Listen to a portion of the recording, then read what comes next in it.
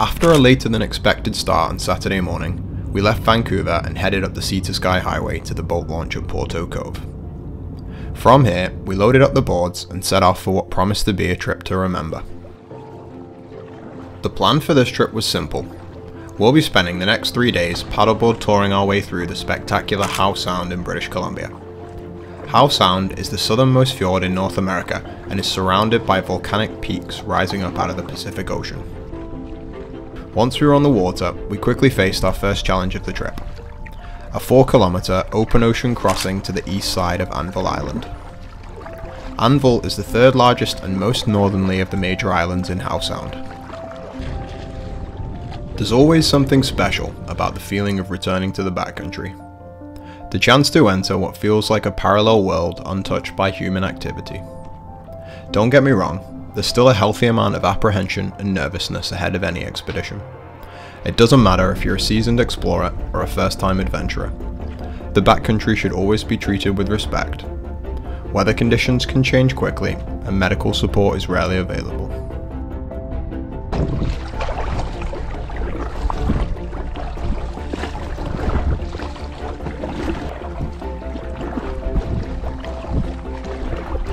As we reached the shores of Anvil, we pulled over on a nearby beach to stretch our legs and grab a snack. We were then back on the boards again to continue our paddle south along the coastline for another 8 kilometres.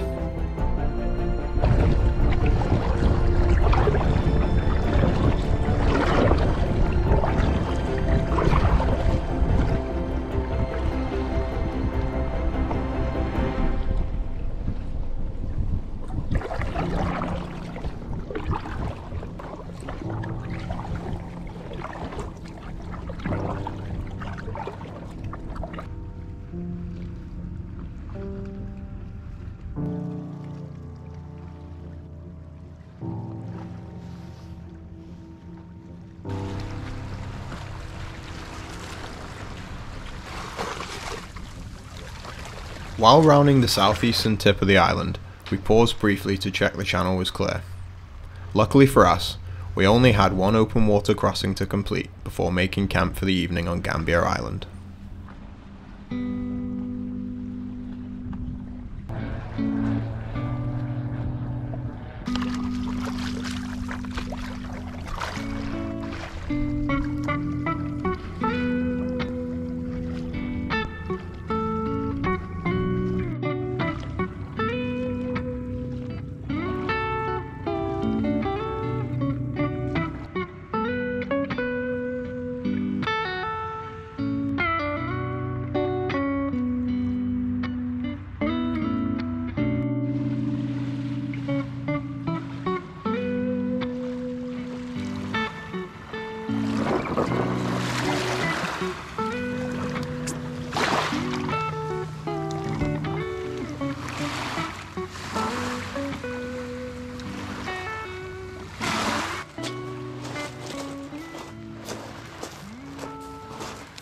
With the day's paddle behind us, we turned our focus to setting up camp and collecting driftwood for a fire.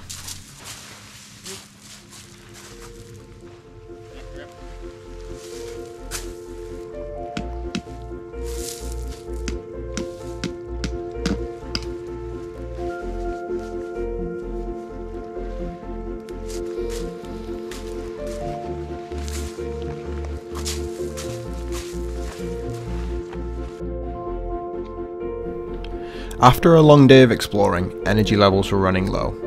For situations like this, we often decide to pack dehydrated meals. They're very lightweight and quicker to prepare than cooking over an open fire.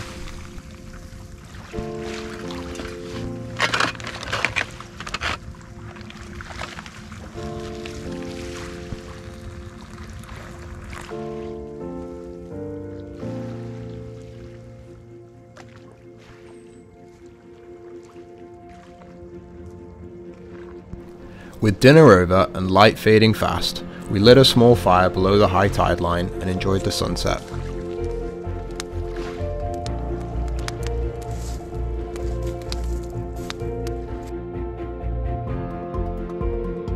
With another big day planned for tomorrow, we called it a night and turned in.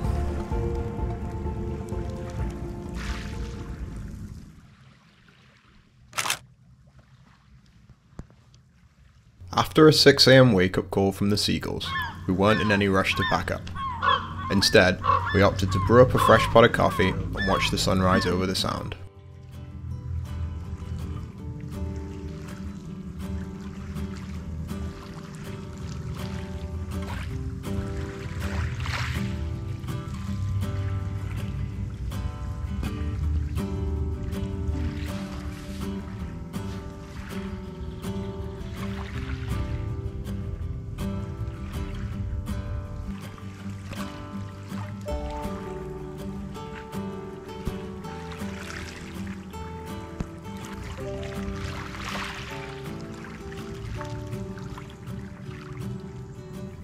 With coffee and breakfast finished, it was time to leave. Today was going to be another big day of paddling with over 10 kilometers and an open water crossing to navigate. Thankfully for us, the weather forecast was in our favor with sunshine and light 4 to 5 knot winds all morning. We'd heard from locals that the afternoon winds on the Sound were a different story though, so we put our heads down and got on with the job.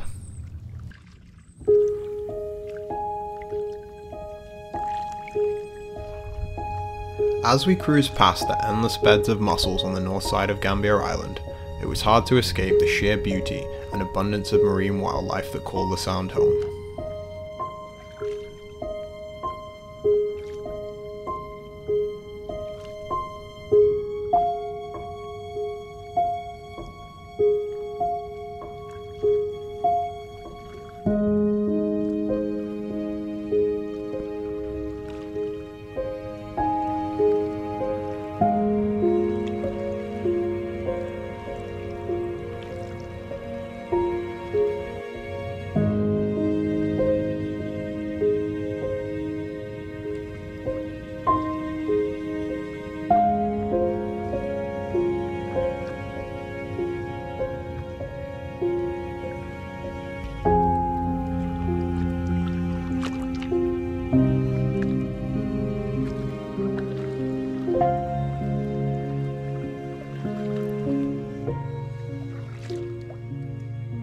With roughly a third of today's route complete, we pulled over once again to check our map coordinates and compass bearings. With everything looking good, we hit the water and prepared to take on our next channel crossing.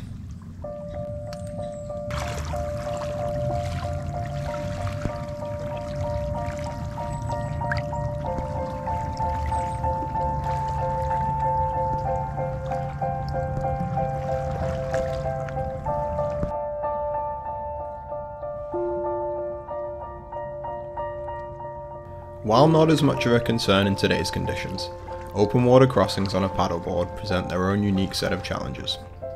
Tides, currents, and freezing glacial-fed water temperatures are just a few to name.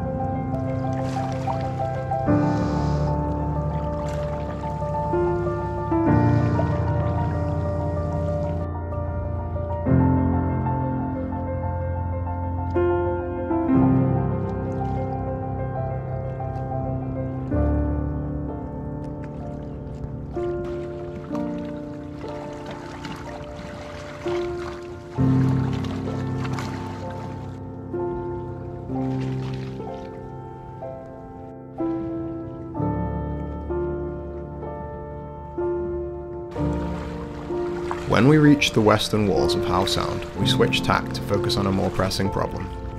Our 10-litre reserve of fresh drinking water was quickly running dry, and we needed to find a new source before we could make camp. By a stroke of luck, we managed to locate a small stream just up ahead on the map. Access wasn't ideal, but we didn't have the luxury of choice, so I hatched a plan to scale the rocks and find the source.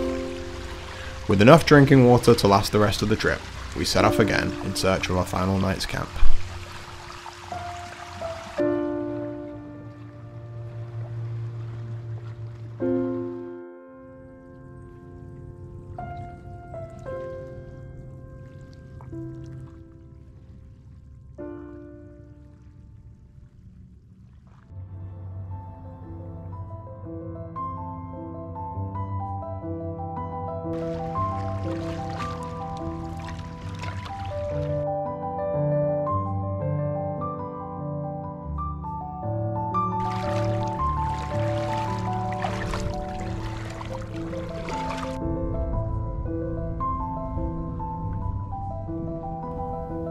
Similar to our recent trip to Strathcona, we were once again pleasantly surprised to find well-built tent pads nestled in the trees. If you haven't seen that episode, you can find the link in the description below.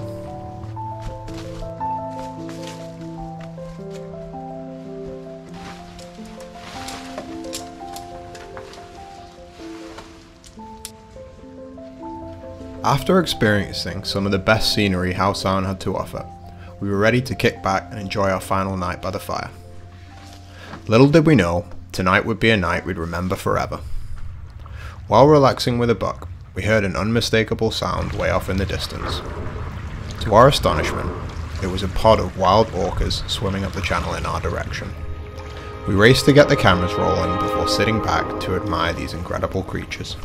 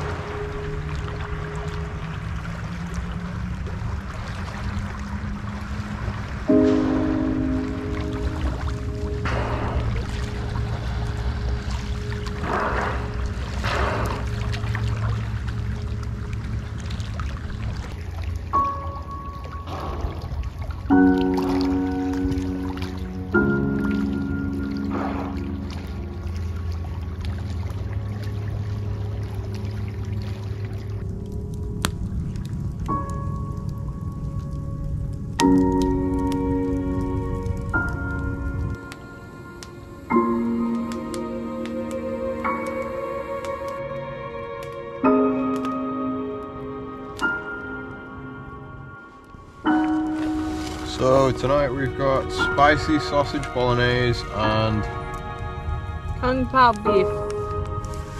there you go.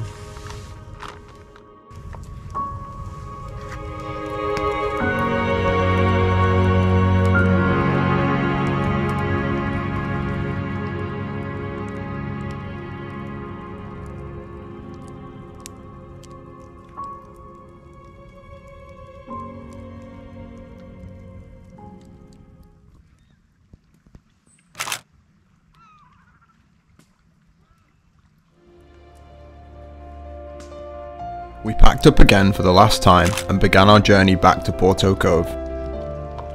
It's hard to believe that such a wild place lies just a few hours from downtown Vancouver. Just a couple teasing sprinkles. We can't thank you enough for watching, and I really hope you consider subscribing. Have a great day, and we'll see you in the next one.